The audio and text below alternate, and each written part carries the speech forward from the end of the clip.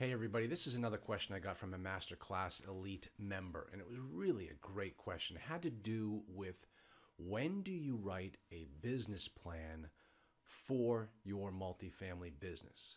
And the issue was that he was under the impression that in order to get his multifamily business off the ground, he would have to write a business plan, just like any other type of business. The problem is that that business plan is not necessary to get you started in the multifamily business. All right? See, that business plan is your own personal information. It's all about how you are going to run ABC Multifamily Investment Company. But it has nothing to do with the properties that you are looking to acquire or fund. You see, if an investor comes to you and says, I'd like to see your business plan, does he really want to see the business plan of your multifamily business, or does he want to see the business plan of the property that you're looking to get him to invest into? So when you're talking about a business plan on the multifamily side, as far as investors are concerned, what you're really talking about is the property package, all the financial information about the property. That is the business plan. That is what those cash investors are looking to put their money into. They're not looking to put their money into your personal business.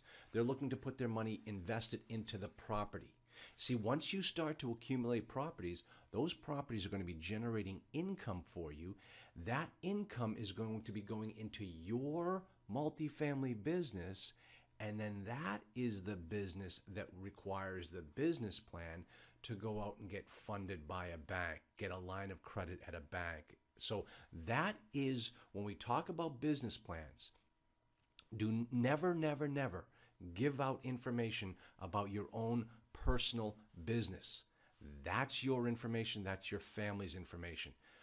When an investor wants to see the financials or the business plan of the business, what they're referring to and what you only should be giving out is the business plan of the property, otherwise known of as the offering memorandum or the private placement memorandum, depending on how you've drafted it. So that's the only information that you need to have done. So don't hold up the acquisition process because you haven't written a business plan yet for your business. Don't worry about it. Remain focused on finding off-market deals, making offers every single week, getting deals under contract, and then acquiring those properties. And we're taking you through that whole entire process so that you know exactly what you need to do. But in the meantime, don't get bogged down, as we say in the business, in the thick of the thin things. And the thin thing in this analysis is a business plan regarding your business. Just don't do it. It's not necessary. Let's move as fast as we can on making offers. That's the key. Hopefully this was helpful to you. If you have any questions, info@multifamilyinvestingacademy.com. We are here to help you every step of the way. For those Masterclass Elite members, on the second private money tutorial, there are 3 handouts.